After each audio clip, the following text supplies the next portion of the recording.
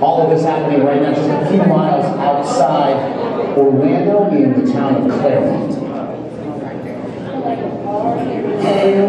They had no warning.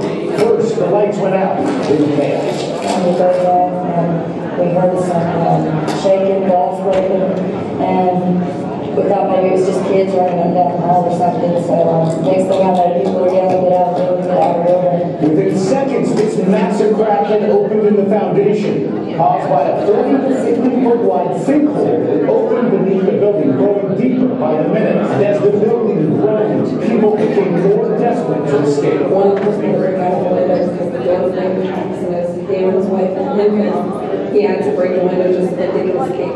By 3 a.m., an entire section of the resort villa, a complex of some 24 apartments just west of Disney World, had collapsed.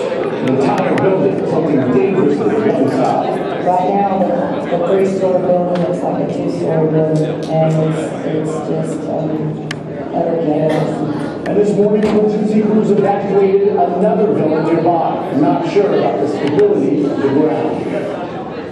Thankfully, everyone did escape the villa safely before the collapse. Take a look at that as dawn has broken in Claremont. Those pictures terrifying.